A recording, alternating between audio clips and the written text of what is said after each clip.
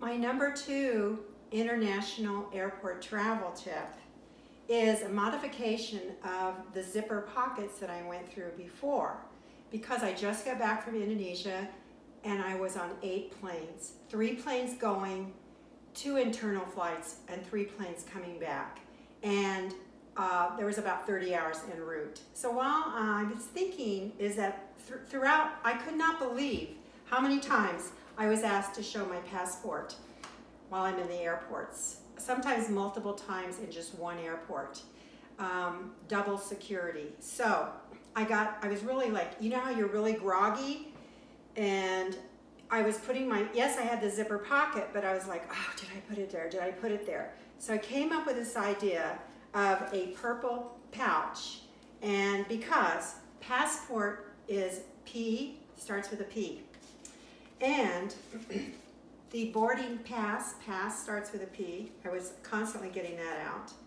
My phone starts with a P.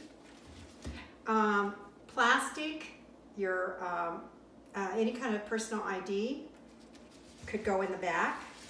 Your paper money and your pennies. I have some euros here for whichever kind of trip you're on.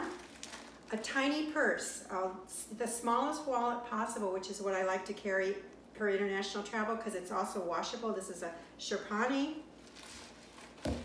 And this little pouch, which starts with a P, has also got my pills in it for any medication I'm taking during that long flight.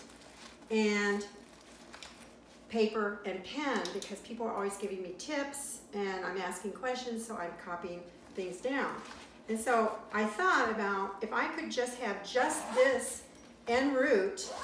Now this is not going to be separate. This has got to be, I have very large pockets. I have this raincoat with humongous pockets. This has to be attached to my body at all times. It cannot be in some separate bag where it's left in a restroom or set down on an airport chair.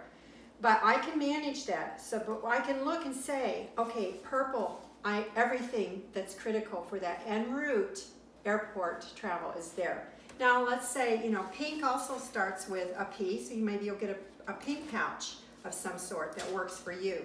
Or any color. Paisley starts with a P, but a color that works for you.